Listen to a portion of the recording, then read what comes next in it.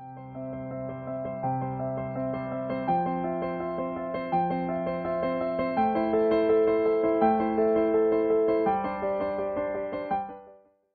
guys, Jessica Beck here with another edition of IELTS Energy TV. As I promised in the last video, we are looking at more idioms today. So last time we talked about idioms for describing your school experience, and today we're going to talk about idioms for your work experience. Okay, let's get to it. So the first phrase that we use is work hard, play hard. I think this is kind of cheesy personally, but I have said it, I've been guilty of saying it, and I know a lot of native speakers that say this. So this means that like you work hard, right? You put all of your energy and focus into work, but in your free time, you also enjoy yourself. You also do a lot of stuff in your free time. So this is, you know, like work-life balance. But I wouldn't say play hard is like relaxing, right? Play hard is like going rock climbing and hiking and, you know, being super active in your free time. So if that describes you, you can use this idiom. The next, live to work or work to live. So you could use this on the IELTS exam if you're talking, again, about work-life balance. So you could say, like, how do people achieve a work-life balance? That could be a speaking part 3 question or writing task 2. You could say, well, it comes down to this. Do you work to live or do you live to work? So you guys get what this means. If you live to work, then like your life is all about work. That's your #1 priority. But if you work to live, that means work is not a priority. You just go and do your job, and what you really care about is your life outside of work.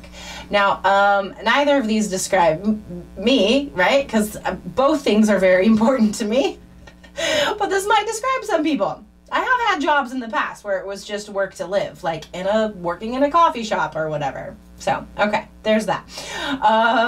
Okay, so another phrase we could use along those lines, if you're describing the way you feel about your job, maybe it's not the job of your dreams, right? Like it's not your career. It's just a stepping stone. It's just a way to make money. You could say, look, I just put in my time and that's it.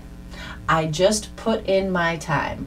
Okay, so that's a job that's, you know, you don't really care about. It's not your career. Another thing you can do if